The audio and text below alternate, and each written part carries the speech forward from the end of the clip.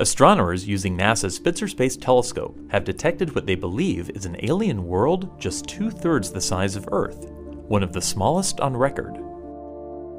The candidate planet UCF 1.01 can be found in the constellation Leo. It orbits the faint red dwarf star GJ 436, which is only 33 light-years away.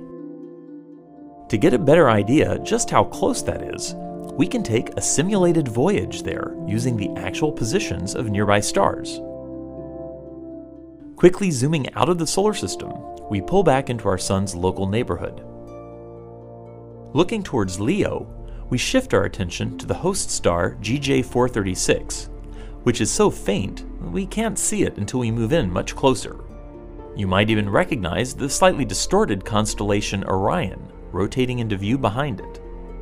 From here, we jump into an artist's rendering of the system, seeing the new candidate planet transiting its star. Although probably rocky in composition like Earth, its close orbit makes it so hot that it likely lacks an atmosphere and might even have a molten surface.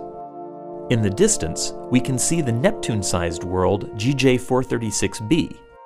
Astronomers studying this previously known planet unexpectedly discovered the clues, hinting at the existence of UCF 1.01. If confirmed, it would be the closest known planet smaller than the Earth outside of our solar system.